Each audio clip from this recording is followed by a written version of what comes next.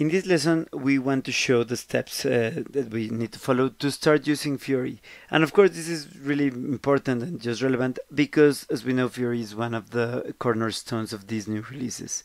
So we will just show the steps to connect. That will be just the first, and we will run an app. As we probably know by now, the Fiori apps are built using a technology that is very similar to the technology that most of the websites that we use every day use. So for this, this is the reason we need to use a web browser. So most of the modern browsers can just work with Fiori, just seamlessly without any issues. But then the decision is just pretty much a matter of taste. And we really like Safari. We also like Firefox and Chrome. So in this run, now that we're in a desktop computer, we will use Chrome to show just the steps. Actually, we already have one window of Chrome open, and we will just open a new tab. Definitely, as you can see, the administrators of this system have just also enabled a quick link into the Fiori logon. So let's just click on that one. But of course, it's just valid to say that at the end of the day, this is just a URL. And most of the times also, I mean, the users that will work with Fiori every day, they just set up a quick shortcut, just like in the desktop, like a shortcut that you can just double click and they will take it, the computer will take you directly to this website so we can start using Fiori.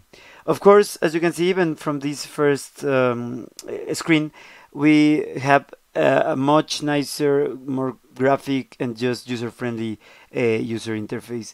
So well, let's start with the steps. Let's just enter our user and of course the password. We could change the language to any of these available languages, for example, but right now, well, we'll just go with English. So let's log on. And at first, Fiori will just load what we call the Fiori Launchpad. Just think of this as your home page. And we could use these tiles just to click on them, and the tile will just call the underlying application. But actually, we will start just this demo with just something really easy, which is an information system report. But for that, we need also to discuss the objects that we have at the top. They seem like hyperlinks, it's just like text. But actually, at the end of the day, this is just what we call a group of apps.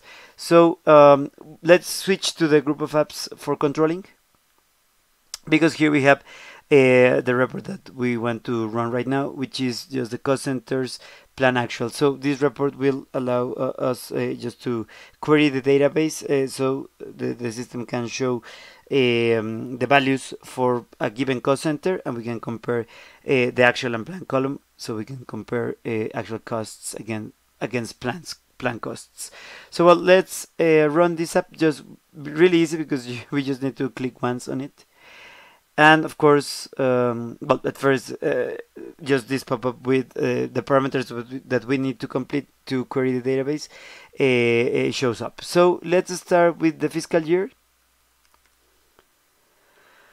We will also select posting period for June. And it's important to maybe notice that we have these red asterisks for some of the fields. For some others, we don't have those. But of course, these are just the like a way to point out that the field is mandatory. So well, also what it's important maybe to notice is that actually for all of these fields, we have this icon on the right hand side, which is like two squares, one on top of each other. And for people who have been using the SAP system for a long time, even the previous graphical user interface, the classical one, you are familiar with this. This is what we call the match code. And yes, in Fiori, it looks a bit different, but it's the same principle. And well, for some of you that are maybe a bit just new to SAP, let's just show how can we use it just by clicking on it. And the idea behind this actually is that, as you can see, it's like a report in itself, because the idea is that anytime a user has a doubt on which, like, what value should the user select for a given field. What they can do is just they can use the match code, and again, it's like a little report that will show all the permitted values for that particular field. So for us, in this example, we want the actual plan version 0. So we can just select that value, select that line, and click OK.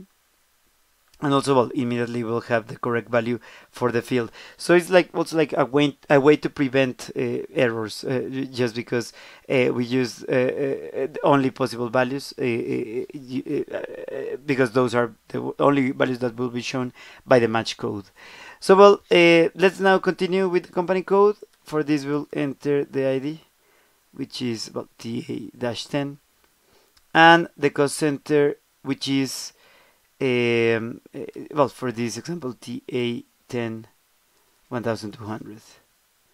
Okay, after we have entered all these parameters, let's just click OK. And as easy as this, we'll have immediately the data in our report. The app is now executed. It queried the database and just very quickly just show the results. Of course, this is just, for example, we can see the GL account that was used for this posting. We only have one actually, and it's the value is for 1,090 euros with 91 cents. And well, this is just a very simple example. There are much more complex apps that, well, depending on what we want the app for and how the app was built. This was just a quick example, just a report. We have finished just comparing, for example, the actual against the amount, against the plan, which of course actually the plan is completely empty, so the difference is the full actual amount. So, well, that is just like a quick look to the report, to the cost center, and of course just to one of our first Fiori apps. So now we just want to show the steps to quit this app, and for this is just really easy. We can just click the SAP logo at the top left, and immediately we'll be back in the Fiori Launchpad. So, well, with this, we want just to finish this intro lesson, and of course, we just invite you to keep learning with all of the rest.